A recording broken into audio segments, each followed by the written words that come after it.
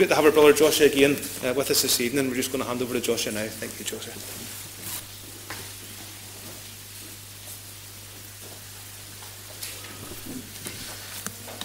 Good evening, everyone. It's great to be with you once again, and this is the last of our studies. It's hard to believe that we're into April in a couple of days' time. The month has flown through, and I just trust that this month of Tuesday nights has been as much a blessing to you as it has been even to me in its preparation. And so we're coming once again to Ephesians chapter 6 in the Word of God. Ephesians chapter 6. We've covered most of the armour already, and this evening we're just coming to the last two parts of it. Ephesians chapter 6, we'll read together from the verse 14.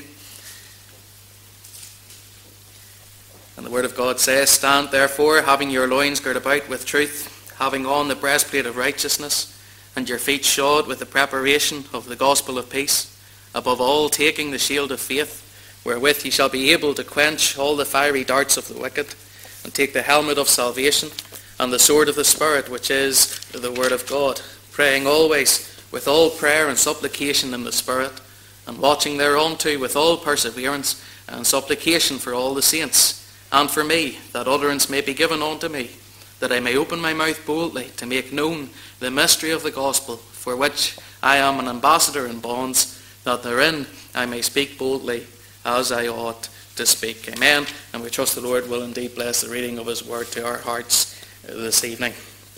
Someone once called the Pilgrim's Progress the 1984 of Christian literature, in that a number of people claim to have read it, but in reality they haven't. I'm in the process of reading it, so I'm in both camps at the minute. And in one point of the book, The Pilgrim's Progress, the character Christian finds himself in combat with a monster or a dragon by the name of Apollyon, and he seems to be on the ropes whenever Apollyon says to him, "I am sure of thee now." And with that, it says in the book here, with that he had almost pressed him to death, so that Christian began to despair of life. But as God would have it, while Apollyon was fetching of his last blow to make a full end of this man, Christian nimbly stretched out his hand for his sword and caught it, saying, "Rejoice not against me, O mine enemy. When I fall, I shall arise." And with that gave him a deadly thrust, which made him give way. And with that Apollyon spread forth his dragon's wings and sped away, that Christian for a season saw him no more. It was a wonderful allegory. It's a wonderful illustration that John Bunyan uses, not just for this instance, but for all the different scenarios believers find themselves in this particular one, covering the theme we've been looking at of spiritual warfare and the enemy fighting against believers. And we saw in that little episode that Christian's weapon of choice against this monster, against this dragon who was going against him and was at almost the point of death, as it were, Christian's weapon of choice was the Spirit, or was the sword of the Spirit. And that quote that he says, "Rejoice not against me, O mine enemy. When I fall, I shall arise." That's a lot more than a little motivational quote to have a go at the enemy, but it's a direct quote from Micah chapter 7 and the verse 8. So Christian's choice was not only to use the sword of the Spirit, perhaps in a spiritual sense, but referring that sword of the Spirit to the Word of God, and even using the Word of God to stand against the enemy. And that's the first piece of armour we're looking at this evening at the end of the verse 17, the sword of the Spirit, which is the Word of God. And Paul turns our attention to this piece of spiritual armour, that we can use it both as a form of attack and as a form of defence in the day of battle. So whenever we think of attacking in spiritual warfare, whenever we think of attacking, we're brought here to the sword of the Spirit, which is the Word of God. And as we've been looking at all these different pieces of the armour of God over the last few weeks, we've really seen the emphasis on how it is a spiritual battle. That yes, there may be physical elements sometimes, and there may be times where we feel physical results of the battle, as well as spiritual effects and injuries sometimes after the days of battle. But primarily it is a spiritual battleground. It's a spiritual warfare. It's a spiritual aspect of battle and of defence. And even right until the end here of Paul's teaching, it's all about the Lord himself. It's all about the Spirit and the sword of the Spirit that's mentioned here, which is the Word of God. And again, we've been thinking of the different pieces of the armour Paul uses and addressing them to what it would have meant to the Roman soldier back then, what the believers in Ephesus even would have known of the physical aspects as well. They would have known what the Roman soldier used them for, how the Roman soldier would have dressed. And whenever we think of the sword of the Spirit, it's something quite simple. There's nothing allegorical about it. There's nothing extra spiritual to think about it. It is just a simple sword that you would picture in your mind, something that was very razor sharp, something that wasn't blunt. Whenever you made contact with somebody, it caused damage. It didn't just leave a bruise, it didn't just leave a bit of a mark, but it would have caused a very deep wound. It was something that was sharp. It was something that was accessible. He didn't have it taped to his back, and he was spending a lot of time trying to get the sword off his back, but he had it almost right at his right hand, right at his disposal. So that whenever the enemy came into sight, as soon as he needed that weapon, he was able to draw it and have it faced against the enemy as soon as he even saw the enemy approaching. We think of it being sharp, being accessible, and in the same sense being quick, not only to reach but very quick to use. It wouldn't have been awfully heavy for the Roman soldier. It wasn't something that was so heavy and that had a lot of weight to it that the soldier would have found it a struggle to use. But he trained himself in its use, and so he was able to use it quickly. He wasn't in a kerfuffle. He wasn't worried or stressed about how it was going to work on the day of battle. He was well trained in the use of that sword, and he was able to use it quickly and use it to great effect. Now again, Paul doesn't use the idea of a sword to emphasize the Word of God just out of the blue, but whenever we think about the Word of God, how itself is something that's sharp, how it's accessible, how it's quick. Even the writer to the Hebrews, in a verse that many of us know, just sums it up so wonderfully and so powerfully, how the Word of God is quick and powerful, sharper than any two-edged sword, piercing even to the dividing of soul and spirit and joints and marrow, a discerner of the thoughts and intents of the heart.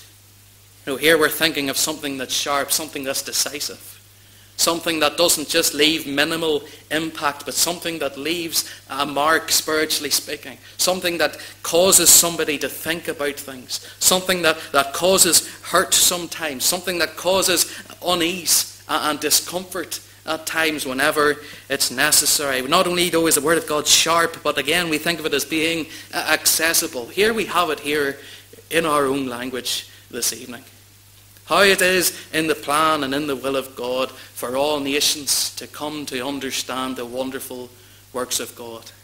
Whenever God first called Abraham out of Ur of the Chaldees, and that wonderful promise that he gives to Abraham, he says, "Through thee shall all families of the earth be blessed."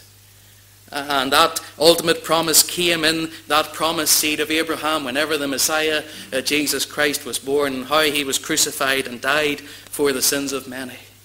And how us in Ballyclare this evening have been blessed through the promise given to Abraham. How we're included amongst all nations of the world this evening. We have the Word of God here. We have the great blessings of God for us this evening.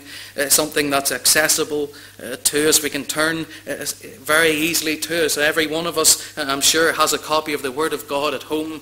Some of us even have more than one copy. We have copies of it on our phones or your tablets or whatever else you have. There's a copy of it everywhere. It's so accessible for us this evening. And then we think of it being quick as well. How whenever we come to the Word of God and whenever we read those verses that stick out to us, it's just as if they hit us right between the eyes. How there's those things, whether it's great words of promise and great words of blessing that encourage us, and we get that warmth and that feeling of the love and the care of God straight away, or whether it's those words of challenge, those words of correction that again make us uncomfortable straight away.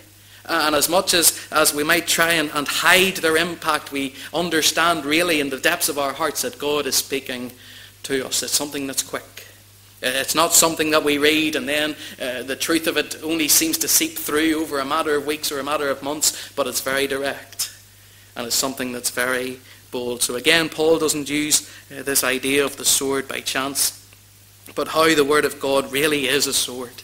how it is sharp, how it's accessible, how it's quick in its delivery.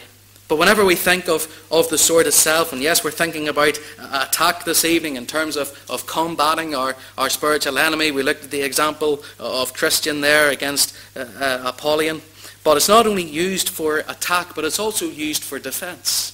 Whenever you see those great combat scenes and they use the sword to block the other blow from the enemy, it's not only used in attack to progress, but it's used in defense as well to stop the blows of the enemy. You know, again, whenever it comes to the Word of God, it's not just that we use it in times of attack. We don't just turn to the Word of God whenever we find ourselves in difficult situations and we want to know what it is God wants us to do, or we find ourselves in troublesome situations and we want to know the answers so that we could use it against Satan. It's not just in days of attack, but it's also in days of defense that we can use the Word of God. Now again, whenever we think of those times where we're tempted, we have those doubts that come into our heads. We looked at it last week about our salvation. Whenever Satan tries to distress us and tries to discourage us and throws those fiery darts of doubt and confusion about our standing before the Lord, about how much the Lord loves us, about how much we're saved, how we can raise up the sword of the Spirit, how we can raise up the Word of God as a form of defense, and throw back the Word of God at Satan and remind him that nothing can separate us from the love of God. So it's not only a form of attack, but it's also a form of defense as well. And Paul here talks about having and taking that sword of the Spirit, which is the Word of God. Again, Paul emphasizes the spiritual aspect, but here he emphasizes the Word of God as well. It's one of the few times here, if not the only time, where Paul uses an example of the armour of God and gives a detailed description behind it. The sword of the Spirit, which is the Word of God. And again, Paul emphasizes here, the Word of God emphasizes here this evening, that the Spirit and the Word is never to be separated.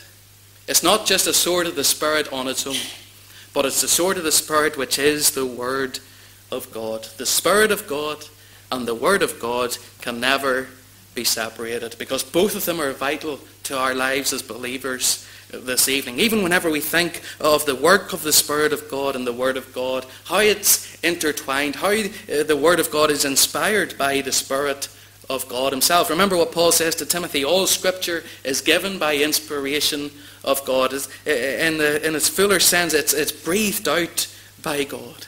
It's given by inspiration of God through the work of the Holy Spirit. The Spirit's it was even in the very work of the Word of God being put into place. So the Spirit of God and the Word of God cannot be separated. Whenever we come to the Word of God, we come in the Spirit of the Lord. But even whenever we think of using this sword of the Spirit, whenever we think of using it as the Word of God, sometimes we can come to it in just the one aspect. We can come to it in the side of the Spirit without truly understanding it is the Word of God. Or we can come to it as the Word of God without truly understanding the spiritual aspect of it as well. And we can come to the Word of God sometimes unknowingly and ignorantly, but still we can come to it at times as some sort of a good luck charm. Whenever things aren't going our way and we find ourselves in troubled situations, we can very easily turn to the Word of God and turn to our favourite verses, turn to our favourite passages. But sometimes without truly knowing it, we're using it as a good luck charm. Maybe with the mindset of, well, I used this verse in this way before, and God bless me with that, I'll use it again and see what happens. Unknowingly we can do that as believers sometimes. You know, there was an episode in the Old Testament whenever, just before Saul was king, and the people of Israel were fighting the Philistines. On the first day there were 4,000 killed. They went out to battle again, another 10,000 were killed, and the people were so confused as to what was going on, and they came together and they said, let us get the Ark of the Covenant, that it may save us from the hand of our enemies. They weren't trusting in the Lord, they were trusting in the Ark. And the Ark of the Covenant, yes, it was a symbol of the presence of God, and it was a symbol of the glory of God, but they were using it as some sort of a good luck charm. They trusted in the Ark of God rather than the God of the Ark. And as much as we have the Word of God this evening, sometimes we have to be careful that we're not just trusting in the words themselves, but that we're trusting the God that gave us those words in the first place. Paul reminds us here of the importance of the Spirit at work as well in the Word of God. So then whenever we think of the sword of the Spirit in action, whenever we think of how we have the sword of the Spirit, just exactly what all it entails, how do we put that into practice whenever we find ourselves in those days where we need it? Well, again, we're brought to the realization that we cannot face our enemy ourselves.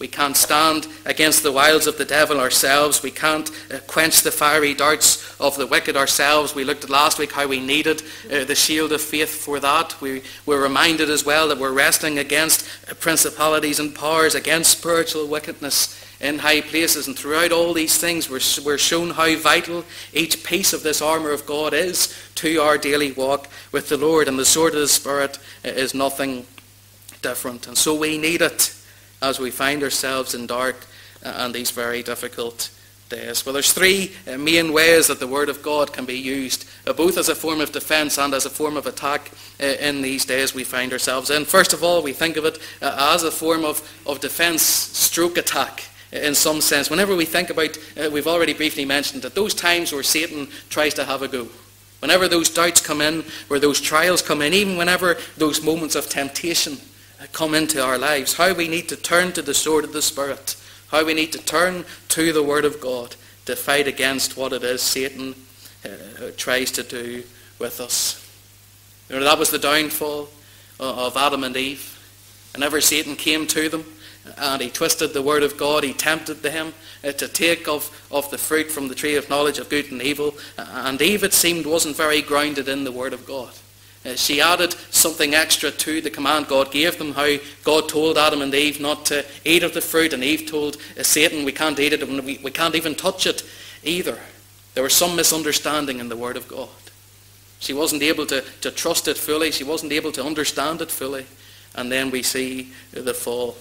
And even whenever we comb through the Word of God, we see how the Word of God is used by others in this fight against temptation, and notably Christ himself. How even the Son of God, even the Messiah, used the Word of God, used this sword of the Spirit as he fought against temptation. Remember after his baptism and he was out in the wilderness fasting, and Satan came along and challenged him, if you be the Son of God, command these stones to be made bread. And Jesus answered, it is written, and points him back to the Old Testament. Man shall not live by bread alone, but by every word that proceeds out of the mouth of God. Not just in the first instance does he do it, but the other two instances that follow as well. Each time Satan tempted Christ, he always answered Christ back with Scripture, and always brought him back to the Word of God. Because as we've seen already this evening, the Word of God is quick, it is powerful, it's sharper than any two-edged sword. It can do the job that you and I can't do ourselves. It can cause that hurt. It itself can resist the devil that he may flee. So whenever we think of how Christ himself wielded the sword of the Spirit, whenever Christ himself used the Word of God to fight against those moments of temptation, how much more should you and I this evening? How much more should you and I trust in his Word to fight against those moments of temptation, even against those moments of doubt that come in? Those moments whenever it seems that the Word of God is twisted, whenever Satan tries to have a go. How we can know this evening, we can trust in the Word of God. It was good enough for the Saviour to rely on to get him through those moments of temptation. And without being irreverent this evening, if it was good enough for the Lord, then surely it's good enough for you and for me. How we can trust in the sword of the Spirit. Christ showed us it's effective in those moments of temptation, and so we can rely it whenever we find ourselves in those moments of temptation. But we don't only use it whenever we fight against temptation, but even whenever we're fighting for truth as well. Again, we find ourselves in a day and in an age where the Word of God is challenged constantly. Even amongst professing churches, it's twisted constantly. And they don't really know where they stand. And so whenever believers are faced with those things, what is it we do? What is it that we do? Well, we come once again to the Word of God. Compare Scripture with Scripture, we're told, and see where it is the truth lies. Remember John says to believe not every spirit, but to try the Spirit, test the spirits to see whether they be of God. Even Paul himself, as he went on his missionary journeys, it says in Acts 17, Paul, as his manner was, went unto them, and 3 Sabbath days reasoned with them out of the Scriptures, alleging that Christ must needs suffer. Paul always brought it back to the Word of God in the progression of truth, in the progression of the gospel. He didn't rely on his own understanding. He didn't rely on his own knowledge or his own wisdom to try and explain the work of the cross. He didn't try and use his own ideas to try and explain what it was that Jesus had done for them, but he reasoned out of the Scriptures that Christ must needs have suffered. Somebody changed the children's chorus to make it say, wonderful things in the Bible I see, most of them put there by you and by me. Sometimes we can force our own ideas into Scripture without knowing that they were never there in the first place. There's some things, even some hymns that we can sing, that aren't necessarily biblically accurate fully. And so we always have to base what it is we believe and what it is we praise the Lord for out of the Word of God. How we need to bring it back and use the sword of the Spirit, use the Word of God in those days. How we have to trust in Him and trust what it is that He says, trust what it is that God says whenever it comes to those days, whenever we're fighting against the truth that's being twisted and we're fighting against the lies of the devil. But not only against temptation, not only as a form of truth, but even in terms of our gospel witness and in terms of our gospel outreach. Whenever we think of evangelism and speaking to others round about us, how we so desperately need the sword of the Spirit, which is once again the Word of God. And we've thought about how it is quick, how it leaves a mark, how it's something that's very direct and something that's very bold. And we can all testify this evening that it certainly was whenever we first heard it. How whenever we were first brought under conviction of sin, how it pierced us, how it hurt us, that we were shown in that moment that we were far from God and that we were destined for a lost sinner's hell. But it was the Word of God that spoke to us. It wasn't the emotion of mankind, it wasn't the words of mankind or the ideas of mankind, but it was the Word of God that pierced our hearts and pierced our souls and brought us to the Saviour. And that's what He does for all sinners who are still outside of Christ. He uses the Word of God to draw mankind onto salvation. Again, that verse in Romans chapter 10, Paul explains, faith cometh by hearing, and hearing by the Word of God. How it's the sword of the Spirit that's used even in those moments of evangelism, whenever we share the wonderful things that Jesus Christ has done. How it always ought to be based on the Word of God. How it's the sword of the Spirit that's to be used in those days. As we've looked over the last few weeks at how these days of battle aren't optional, that they are always part of the Christian walk, and not all of us are going to face the same battles, but we're going to be on the same battleground. So it is with evangelism as well. It's not something that just some of God's people are called to do. Not just those who are behind the pulpit or those who go out to foreign lands or whatever else it may be. But every single child of God is to be involved in this as well. And so whenever we think of the sword of the Spirit being used in this way, again, is something that every child of God is to be involved in. Timothy, whenever Paul wrote to Timothy, Timothy was to be a future pastor, as we would call it, a future leading and teaching elder. But even though that was to be his role, Paul told him, do the work of an evangelist. Now, the evangelist was a different role, a different office. It's not something Timothy was called to, but Paul still tells him, do the work of an evangelist. Even though you're not meant to be doing it out and out, there's still a work for you to do. And even though the Lord may call you and I this evening to different positions, the Lord may call you and I this evening to different places, there's still a charge for you and I this evening to do the work of an evangelist. And to do that, we need the Word of God, because again, faith comes by hearing, and hearing by the Word of God. We see the sword of the Spirit in action there whenever we think of attacking. And then just as we close this evening, we think of advocating as well. That brings us to the verse 18. And in some sense, this is where we see all of this being put together.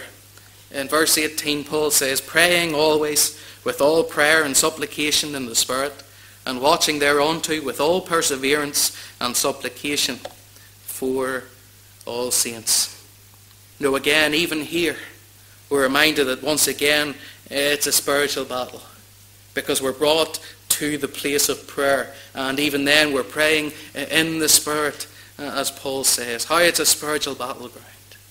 Yes, there might be physical effects at times, but it's still a spiritual battleground. It's a spiritual warfare, and it's a warfare that's fought through spiritual means. Yes, there are things we have to do physically. Yes, there are some practical things that are involved. Whenever we think of those times that we're tempted, and again, that wonderful verse of assurance that that God gives us in 1 Corinthians, how whenever we do find ourselves in temptations, that we're not tempted beyond what we're able to bear, but that God will provide a means of escape. And it's for us to go out that way of escape. It's for us to avoid that moment of temptation and to escape that way of temptation. Yes, there's practical things and physical things that we can do, but at the end of the day, our main aim and our main thing to do in spiritual battle is to bring it before the Lord and find ourselves in fellowship with Him, praying always with all prayer and supplication. David said in 1 Chronicles chapter 16, glory ye in His name. Let the heart of them rejoice that seek the Lord. Seek the Lord and His strength. Seek His face continually. Again, thinking of those times, not only whenever we find ourselves in times of blessing and times of encouragement, whenever things are going well, it's not just then that we need to seek the Lord. And even in times of trouble, it's not just then that we need to seek the Lord. But how it's in all times here, David emphasized it, seek the Lord, seek His face continually. Paul says here, praying always with all prayer and supplication. Whenever it comes to those days of spiritual fight and those days of spiritual battle, we don't go out in our own strength. As much as we have the armour of God on, as much as we know the spiritual aspects of it, we don't go out in our own strength. But we always bring it back to Him, praying always with all prayer and supplication. Again, the life and the ministry of Christ is a wonderful example of how much prayer is involved in those days, not only of ministry, but in those days of trouble and those days of temptation as well. And as you go through the whole ministry of Christ, we see that prayer was a vital part of His life and of His ministry. That personal prayer time between Him and the Father and the Spirit as well, how it was vital to Him and to His ministry. Even at the beginning of His ministry, whenever He was baptized and the Holy Spirit came upon Him, it says, Jesus being baptized and praying, the heaven was opened and the Spirit descended like a dove. Even before he picked His 12 disciples, it says He went onto a mountain to pray and continued all night in prayer.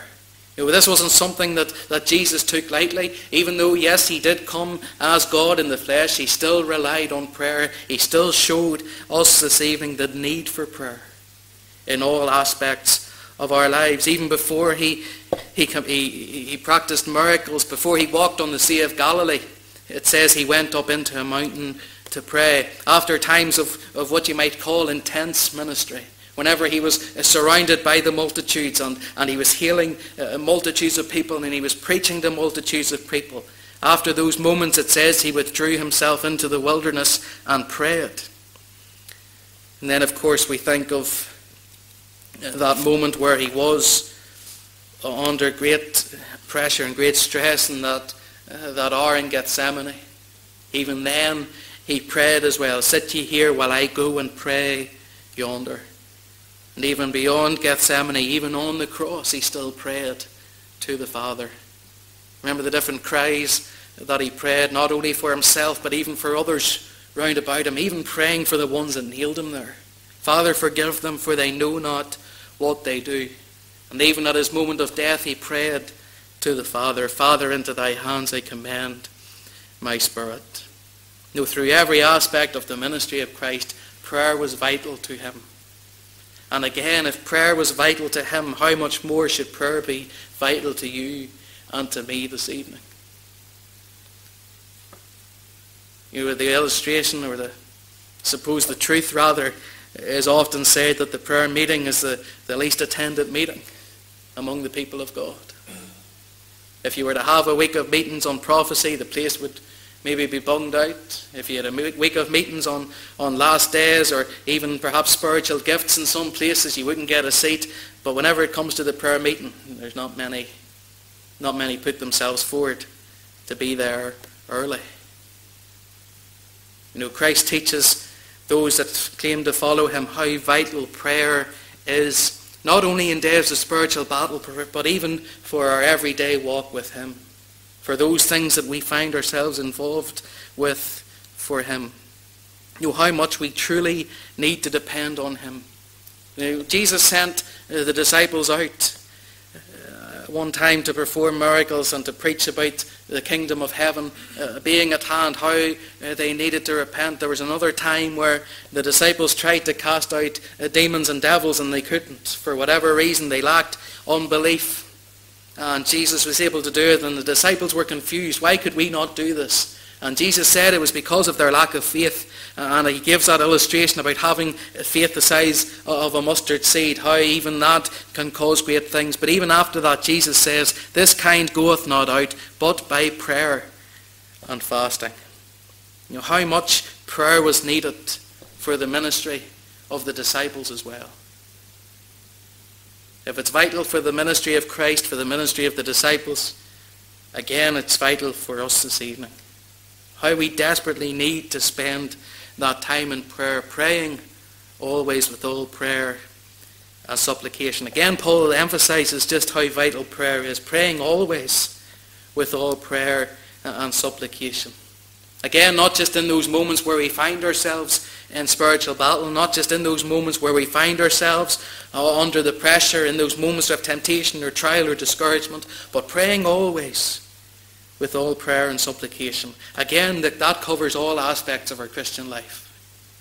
In those times where we find ourselves filled with joy and rejoicing and on the spiritual mountaintop, as it were, how then we need to be in prayer, whether it's even to give thanks to the Lord for the great things that he's done and for the great blessings that he's given to us, even whenever we're in the valley, how we need to pray to the Lord for his help and for his strength, and even whenever we're on the plain, whenever we're neither up nor down, how we need to be praying to the Lord to sustain us and to continue to lead us in the way he would have us to go.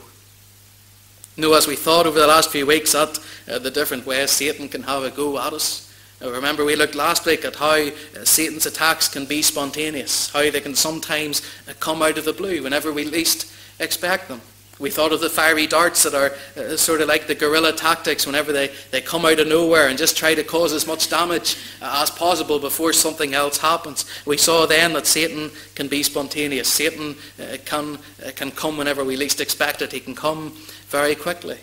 And so if that's the case, then, as Paul says here, we always need to be in prayer.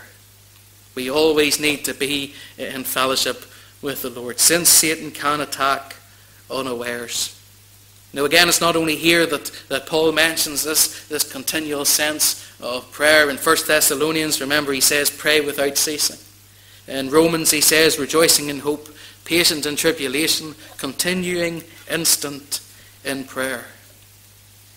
Paul had his own testimony. He had those experiences where he was under pressure, where he found himself under spiritual pressure, even physical pressure as well, and how he realized he needed the Lord. He needed to be in prayer. He needed to be in fellowship with the Lord at all times. Because we're not aware when Satan will come with those fiery darts. We're unaware when Satan will try and get us with those doubts and with those temptations. But again, it's not always in these days of battle, not just in these days of battle, but it is particularly at these moments of battle particularly at these moments when we find ourselves on our knees physically, how we need to come before the Lord. David again found himself surrounded by enemies. He had plenty of them. He had plenty of instances where he found himself under pressure and facing opposition. And in Psalm 61, this is what he cries out during those times. Hear my cry, O God. Attend unto my prayer. From the ends of the earth will I cry unto thee. When my heart is overwhelmed, lead me to the rock that is higher than I. For thou hast been a shelter for me and a strong tower from the enemy. David found himself in the day of battle, both physical and spiritual, as Satan tried not only to disrupt the people of God, but to disrupt that promised line of the Saviour. But even then, David trusted in the Lord. And he brought that moment he found himself into the Lord, and trusted in him to be his defence, to be his shelter, and trusting that the Lord would carry him out the other side. Again, a striking reminder to us this evening how vital prayer is for each and every one of us, particularly in those moments of battle. Do you trust him this evening? Whenever your heart is overwhelmed, do you cry to be led to the rock that's higher than you and I? Do you trust in him to undertake? Do you try and fight your own way out? Do you try and rely on yourself? How we can truly come before him in those moments, knowing that not only is he willing to answer prayer, but he's able to answer prayer as well. Praying always, here Paul says, as we think of advocating in these days of spiritual battle, praying always with all prayer and supplication. That phrase Paul uses there, with all prayer and supplication. Again, it's a reminder of the various opportunities that we as God's people have to come before him in prayer. How we're not limited to any particular time. We're not limited to any particular location. We're not limited at whatever different limitations some other religions may have, or even some of God's people might put in front of themselves. But how we can pray always with all prayer and supplication. And again, as you go through the Word of God, you see the different opportunities we as God's people have to come before him in prayer. We think of private prayer, first of all, and those wonderful teachings of Christ in Matthew chapter 6, how he tells us to pray not as the hypocrites and not as the religious leaders out in public for show, not just to show off all those things. Jesus says they have their reward, but he says to pray in secret. Go into your closet, close the door, and pray to your Father in secret, and the Father that sees in secret shall reward thee openly. How we have a sweet sense of private and personal fellowship with the Lord. How whenever we can come before him, and as far as the rest of the world is concerned, it doesn't matter, because it's just us and God. We can think of private prayer. We can think of corporate prayer. Whenever we find ourselves among the believers of God. Whenever Peter was in prison, and it says they went to the house of Mary in Acts chapter 12, it says many were gathered to pray. How the early church understood the importance of having corporate prayer as well as private prayer. How they needed to come together to pray as well, so that they could unite in fellowship one with another and come before the Lord as a church body. Think of private prayer, corporate prayer, even silent prayer is mentioned as well. We think of Hannah. In 1 Samuel chapter 1, whenever she was praying privately, it says she spake in her heart, only her lips moved, but her voice wasn't heard. And even though her voice wasn't physically heard, God still heard her prayer. God still heard her, even though there was no words that came out. How even silent prayer can be heard by God himself. And there's many of God's people who do come to prayer meetings and they have burdens on their hearts that they can't even bring before other believers. And they just pray within themselves, they pray silently. And dear believer, if that's your case this evening, know that your silent prayers are heard just as much as the public ones. Don't be discouraged. Don't think that those prayers are further down the line to be answered. God hears every one of them, whether it's audible or whether it's silent. There's private prayer, there's corporate prayer, there's silent prayer. James mentions fervent prayer, the effectual fervent prayer of a righteous man availeth much. That continual sense of prayer, that continual pleading, that cause or that concern and that burden before the Lord. Not just leaving it once before him and with a sort of mindset, well, God, if you want to answer this one, I'll take it or leave it. But having that burden and having that desire for God to truly move. Fervent prayer, that persistent prayer. And even in Romans chapter 8, Paul mentions prayers of groanings. And it's a confusing verse as we come to it. It's something that we mightn't fully understand, but Paul talks about the Spirit making intercession for us with groanings that cannot be uttered. How he says we don't know how to pray as we ought, and we certainly know that. We're aware of our incapability, if that's the right word at times, whenever it comes to prayer, but even then the Spirit makes intercession. How the Spirit undertakes. And again, there are some of God's people who are maybe a little hesitant to pray in the corporate prayer meeting. Whether it's out of being uncomfortable or whether it's out of maybe a sense of intimidation. Maybe feeling like they don't know the right words to say. They don't know the bigger words that other people might use. And maybe are concerned and feel a little bit uncomfortable about the way their words might come out. Even then, we're comforted to know that the Spirit makes intercession.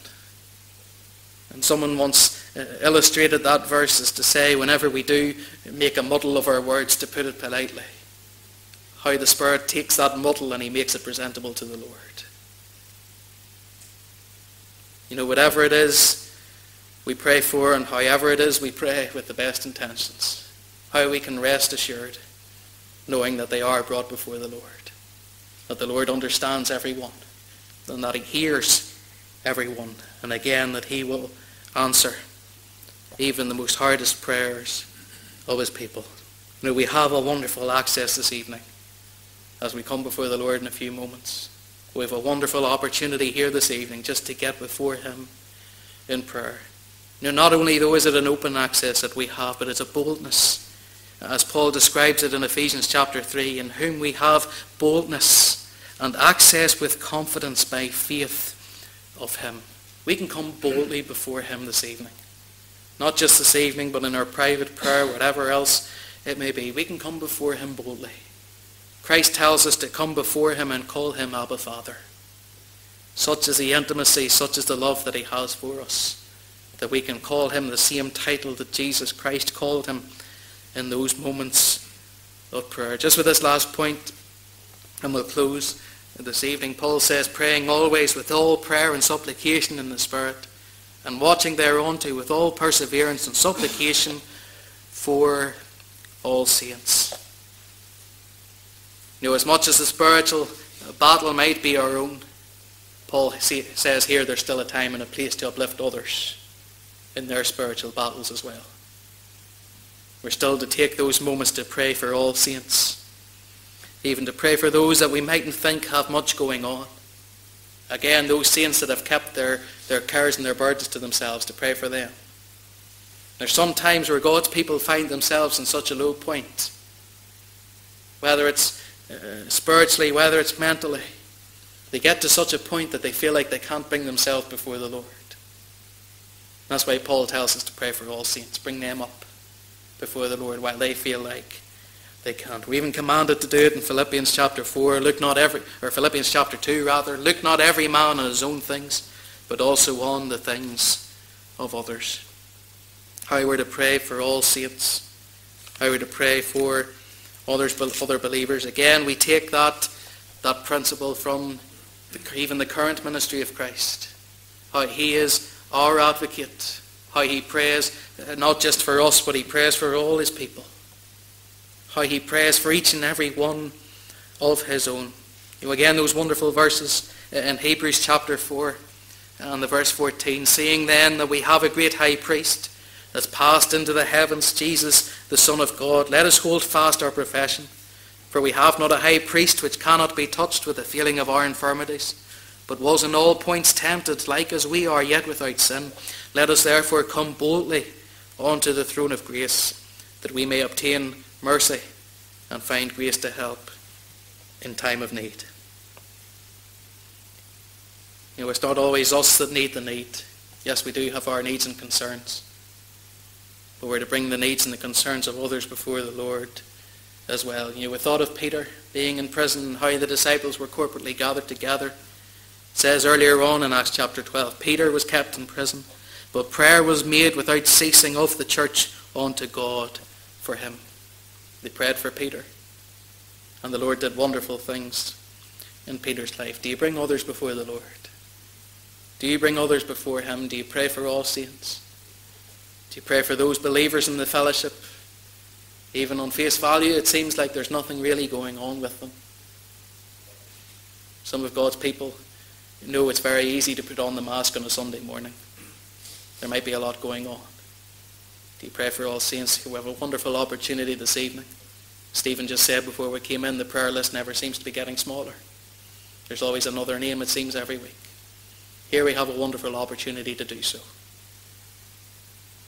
You're not just thinking of our own days of spiritual battle, as important as they are to us, but how we can uplift others before the throne as well. May the Lord bless his word to our hearts this evening for his dear name's sake. Let's just close in a word of prayer.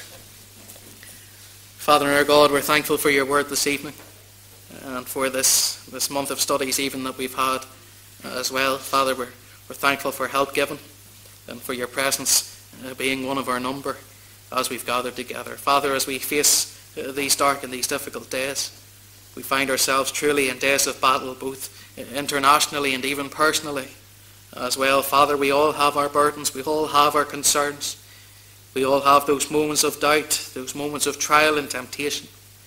And so, Father, we pray that with what we've studied over the last few weeks, we be able to boldly stand against the wiles of the devil, not in our own strength, not in our own understanding, but truly relying on that spiritual armour, truly relying on that rock that is higher than I, to be able to stand against our enemy. Father, as we looked at a few weeks ago, our enemy's already defeated.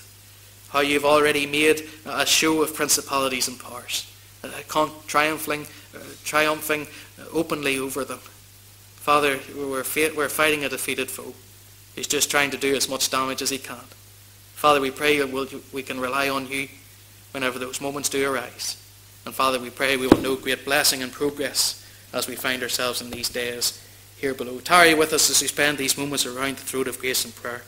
Father, may we even hear new voices. Father, even those who feel so burdened and concerned. Lord, we just pray we'll be able to bring all things before you. And tarry with us, for we ask it in the Saviour's name. Amen.